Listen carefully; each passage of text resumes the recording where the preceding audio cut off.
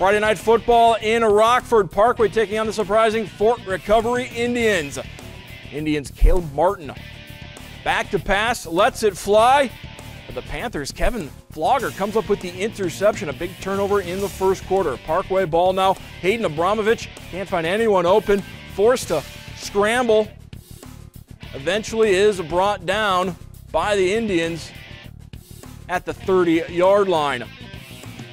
More from Abramovich. Throwing it downfield, and Mitch Stahman comes up with the interception for Fort Recovery.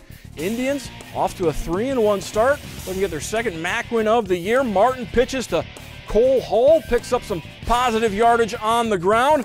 Martin spreading the wealth around, finds Wes Wenning on the sideline, brought out of bounds around the 20.